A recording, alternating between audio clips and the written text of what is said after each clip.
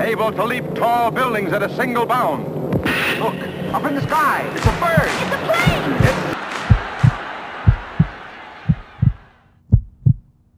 Shawn Barber has been pole vaulting since before he could ride a bike. We cut down an old crossbar for the pole vault pit, and I used that to jump across one side to the other on a little canal we had in our backyard. He's gone from springing over a canal to jumping over the height of a 2-story building. But as a physicist, I have one question. How does he do it? There's so many variables. The length of the run, how much, generating the right speed, making sure your step's on. Proper step determines the angle of takeoff. We have about 200 poles. And each one has a different flex for it. So clearly there's a lot to think about. But let's make things a little bit simpler. Shawn is competing against one of the fundamental truths of the universe, the conservation of energy. Shawn can't use any more energy than all the energy he's generated, and it takes a lot of energy to get over 18 feet in the air. This kind of energy is called potential energy. But if energy can never be created or destroyed, where does Shawn get all that energy? All the energy is really coming from the run and the takeoff. They're building up as much speed as they can, and to get that pole into what we call a 3-foot box so that you can take off and swing up and up over the bar. As the vaulter runs down the runway, they generate kinetic energy, or the energy of motion.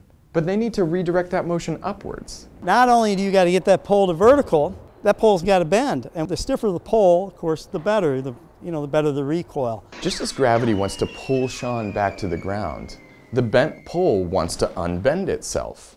Bending the pole allows Shawn to buy a little bit of extra time so that he can redirect his horizontal motion upwards in what's called the takeoff. When it comes down to the takeoff, it's a lot about angular momentum and angular velocity. Then he can let the pole release its potential energy and sling him over the crossbar. If you can wait until you feel like you're over the box and then try moving the pole, then you're a lot more in control and you know exactly where you are through the jump.